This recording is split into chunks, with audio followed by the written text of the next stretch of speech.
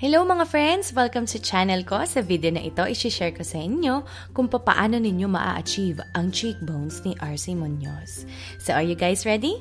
After doing my foundation, I will proceed with my Maybelline V-Face Duo Stick. Ang ganda ng design nitong makeup na to kasi dual-ended siya. Yung darker shade, yun yung ginagamit ko to contour my cheekbones, my jawline, and also meron akong bagong routine. Nilalagyan ko ng shading yung aking baba to create a V-face. Yeah? And konti rin dun sa aking ilong, kasi ang laki-laki ng ilong ko, diba?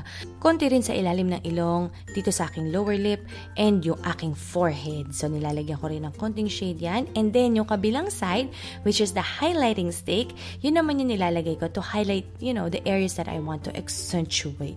And using my damp beauty blender, i-blend ko lang yan carefully. And I like to take my time when I do this so that I will make sure na sobrang natural ang itsura ng magiging contour and highlight ng aking face.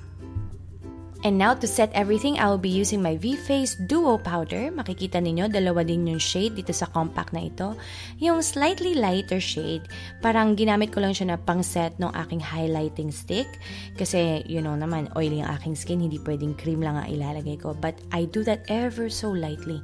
But, the darker shade, yun yung fino-focus at kinoncentrate ko dito sa aking jawline and sa aking cheekbones. And also, guys, I like the brush kasi it's travel-friendly. Yun talaga nagagamit mo. And I like applying this on the sides of my nose, sa aking lower lip, and then to add a little bit of color, makikita nyo I'm using the V-Face Blush Contour. Tatlo rin yung shades nito.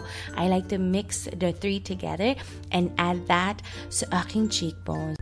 And you can just proceed with your eye makeup. As you can see here, I'm doing a little bit of a smoky eye with glitters, lots of lashes, diba?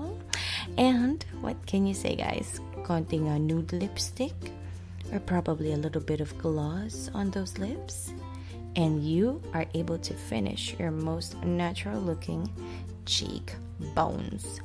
There you go. It's as easy as that. Thank you so much for watching, you guys, and stay tuned for the next tutorial. Bye!